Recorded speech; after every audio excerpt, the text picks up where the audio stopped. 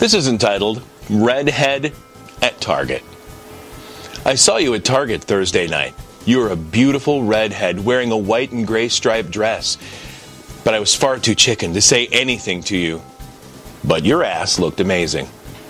Who knows? Maybe you'll see this and email me. And now, long lost trailer wife. Matt, really, you don't seem to really shock me, but all the hours, months, a whole damn year, ABD, you really expected me to believe anything you ever told me? You cried for me when you learned what happened.